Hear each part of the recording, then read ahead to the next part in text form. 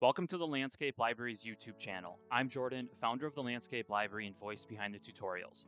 Don't forget to subscribe to our channel and visit our website, thelandscapelibrary.com, to read landscape-focused articles or enroll in our online courses teaching the top softwares for landscape design.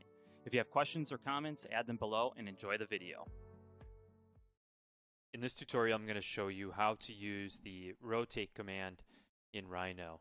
And to start things off, I'm going to use the circle command, draw a circle, and we can simply type in rotate, and it's going to ask, select which objects you would like to rotate. We're going to select the circle command.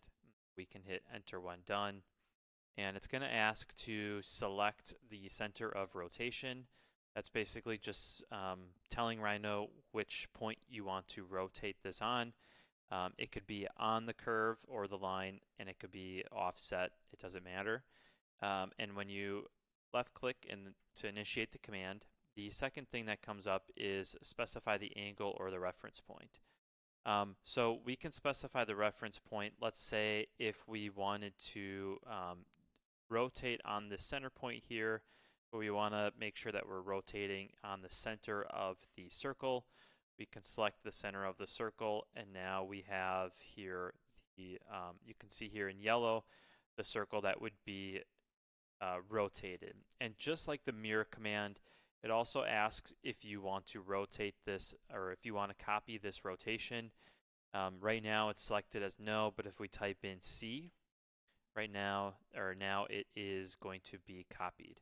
And you can hold shift down to toggle ortho mode, or you can specify a certain distance. So maybe let's select 30 degrees, enter, and it'll go into place. And that also goes for lines as well. So if we were to draw a line in place, and let's type the rotate command, it's going to ask to select the objects to rotate, press enter, and let's specify this distance as, or the rotation angle as 90, and you can see that it makes a 90 degree copy of the rotation. Like I said, this can be used for squares, circles, lines, and even in the future episodes, when it gets into the 3D commands, you can also use these commands to rotate 3D objects.